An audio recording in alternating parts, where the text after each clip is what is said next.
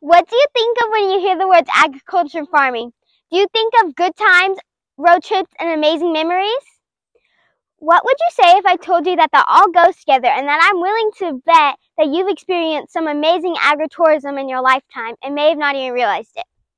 Hi, my name is Brooklynn Stringfield, and I'm the young Miss Agriculture America, Central California. Who doesn't love taking a drive through the countryside, looking at the beautiful sunsets over top of the fields full of crops waiting to be harvested? I know I sure do. One of my favorite things to do is visit local farms, ranches, and ag-related businesses to learn more about that industry. According to the National Tourist Association, 62 million people visit farms, ranches, and wineries each year.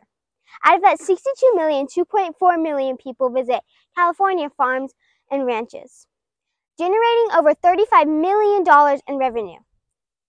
Agritourism generates revenue for the agriculture industry, educates the public on the industry, and helps preserve the agriculture story.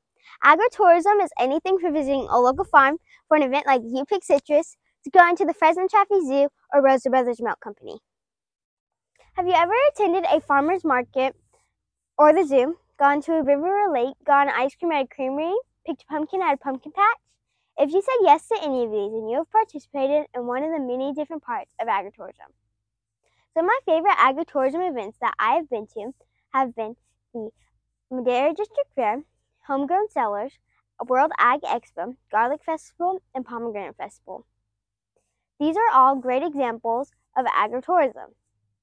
People from all over come and enjoy different parts of agriculture, which helps generate revenue for the local economies. Did you know that California is a top agritourism state?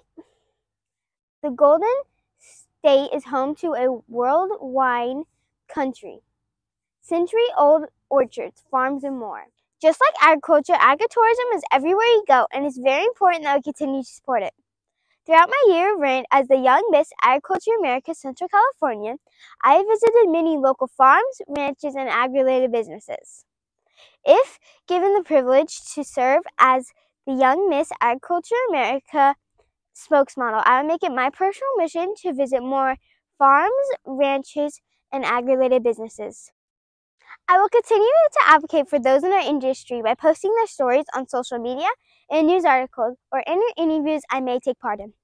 It is my goal to use my platform, Hidden Gems of the Agriculture, to show the importance of agritourism. I also want to use my platform to share the stories of the hard-working individuals that keep our ag industry alive and thriving. Thank you.